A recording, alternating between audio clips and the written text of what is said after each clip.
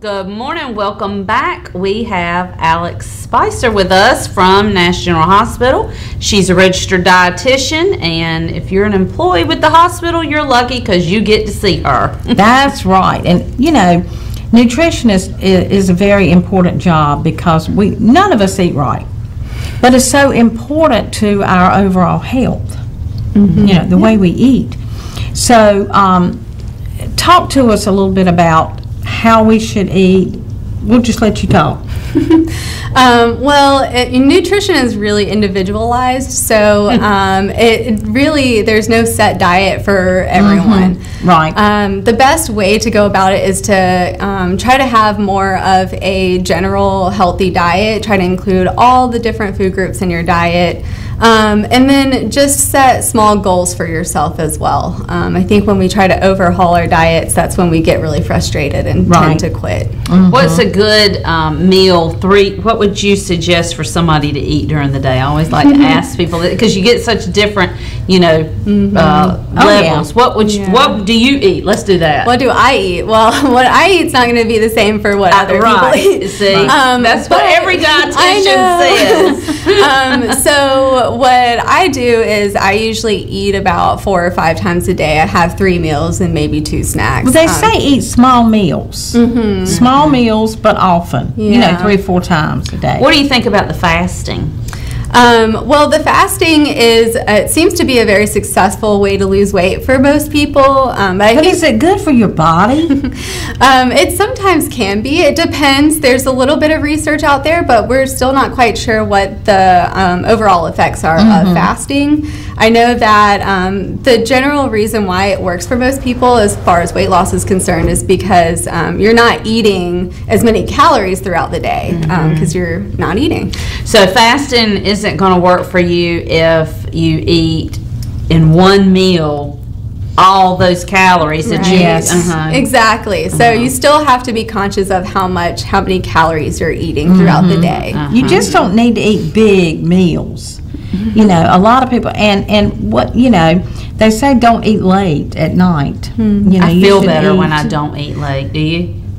Oh, I don't like to eat late. It don't make me feel good at all. What do you think about eating late? Well, again, it depends on the person. You are a dietitian. I am. So the timing of your eating, unless it really makes you feel bad before you go to sleep, that's the only reason why you wouldn't want to eat late. But timing doesn't really have anything to do with, you know, the amount of calories that you're burning and things like that. We still use calories when we're sleeping, so the time of day is not really, you know, something that you want to worry quite as much about unless you have issues digesting. So that myth that you hear about you're going to gain weight if you eat late, it's not this. It's what you eat when you're eating late. Exactly. Exactly. That's what I usually tell people too. Think about what a typical midnight snack looks like. Yeah, at 9 o'clock at night, do not eat a 16-ounce steak. Okay. That probably wouldn't feel very good. No, that would not make you feel very good at all. Do you eat, or do you suggest for your dietitians either way to your dietitians, your clients to eat red meat? I suggest a moderate amount of red meat. So the recommendation is to have no more than 8 ounces per week of red meats. That includes beef and pork for heart health, and also because there is an association with certain cancers. So pork is considered a red meat? Yes, it is. Wow. So talk back about it with an association with some cancers. So have you read that studies show that people that eat more red meat? Yes, so there have been studies that have shown that there's a correlation between high amounts of red meat in your diet and colorectal cancer. So, you know, a correlation is something that we want to look at very carefully, and it's just really important to make sure that you're having a well-balanced diet, so you're not eating red meat for every meal every single day of the week. You like red meat? Once in a while? I like it once in a while. You know, I don't care if I have meat very often. I'm not a meat, but, you know, I like it once in a while. I'm a chicken person. You're chicken and fish? I love chicken and fish. Yeah. Well, which is, I'm lucky because that's what the recommend. Exactly. So, anyway. So you will drink water, no soft drinks? So the water recommendations, again, is very different for each person. So, well, let's say if somebody weighs 160 pounds, how much water should they be drinking a day? The recommendation is about half of your body weight in ounces. Half of your body weight in ounces. Okay. Well, that's not I that. have to do some math. It's not as much as you think. It really isn't. Yeah. And I had a doctor tell me one time that if you wanted to lose weight, you increase that amount. You take that. It's a certain number. Have you heard that Right. before? I'm sure you have. I don't know if I've heard that before. If you want to lose weight, you increase it by a certain number. You Okay. increase, but sometimes That can you certainly can't help. drink, but so much Yes, water. yes, exactly. Well, I try to do the 64 ounces, which is not hard if you get a big cup. Right. You're If you go ahead exactly and get right. a 20-ounce cup, Yep. you say, well, golly, I'm going to drink. And another thing I recommend is for folks to go ahead and drink a glass of water when you get up. Yeah. that's that a much great is way. over with. That's over with. You've If you already have a and plan. start your day that way with water. Exactly. Yeah. Yeah, that's a great strategy. So you recommend fruits, vegetables. So having all 5 of the food groups in your diet, so that's fruits, vegetables, grains, lean protein, and dairy. Well, tell us what you ate yesterday, I can't even remember what I ate yesterday. or what a good balanced meal might be for somebody. Because that's what. What about breakfast? Yeah. What do you start with for breakfast? What do you eat? Well, I like to keep it simple because when I wake up, I'm not super hungry. So just something like a piece of toast with some peanut butter or something, maybe a piece of fruit. That Some goes along granola and a with it. banana. Yeah, that kind of thing.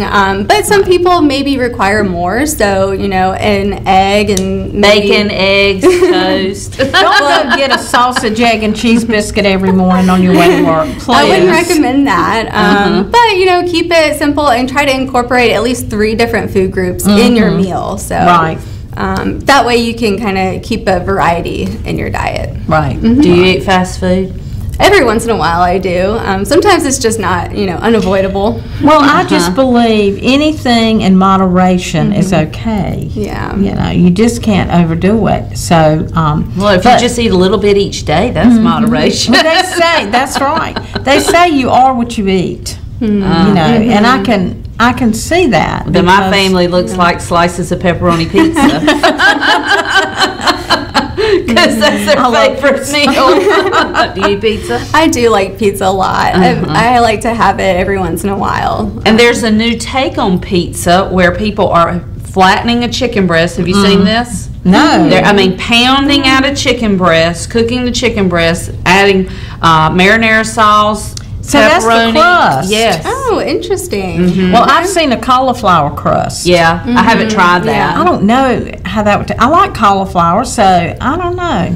I think need it to depends try on that. how it's made, but I've heard that's really good. I haven't tried it myself. Yeah. So anyway, all these things. Think about when you're eating. Just think about, what you're doing. How many times have I had red meat this week? There's an app for everything now. It is. There It is. is. Absolutely. Well, we thank you for being on. I think Thank Badja you. is here, and we're going to talk about exercising and how important. If you do eat the wrong thing, you better do something to get rid of it, to get it off, to get these LBs off. So, anyway, we thank you for being on. Well, thank you Alex. for having me. Absolutely. We're going to take a quick break, and we will get Badja on with us.